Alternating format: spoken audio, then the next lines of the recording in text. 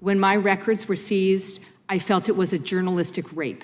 Veteran investigative journalist Catherine Herridge testified before Congress Thursday and discussed her firing from CBS News. She explained that she was let go on a Zoom call, locked out of her emails and office. Herridge said CBS then seized hundreds of her reporting files, including confidential source information. When the network of Walter Cronkite seizes your reporting files, including confidential source information, that is an attack on investigative journalism. Herridge said her files were eventually returned with the help of her union, SAG-AFTRA.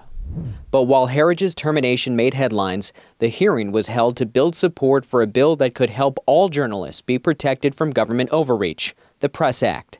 If passed, it would shield journalists from government attempts to obtain the identities of their confidential sources.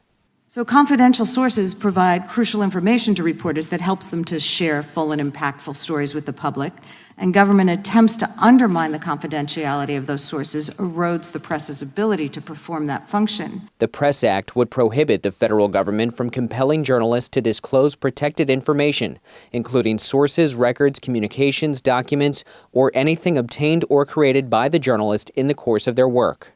It provides similar protections for telecommunications services like phone and internet companies and social media companies. There are exceptions for specific circumstances like preventing terrorism or imminent violence.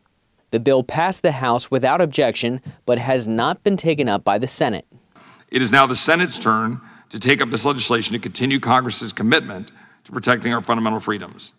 Our constitutional guarantee of a free press is under attack. Both Democratic and Republican presidential administrations have been guilty of surreptitiously obtaining confidential source information from journalists. The Trump administration secretly seized phone records from 3 Washington Post reporters and tried to obtain their emails in an attempt to identify confidential sources on Russia's role in the 2016 election. The Obama administration issued a secret search warrant for Fox reporter James Rosen's emails after he reported that North Korea would respond to sanctions with more nuclear tests.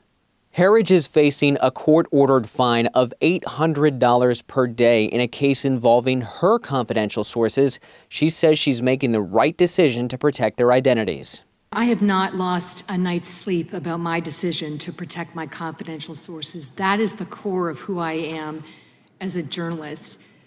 I am facing contempt fines because I am upholding the most basic principle of journalism. If you cannot offer a source a promise of confidentiality as a journalist, your toolbox is empty.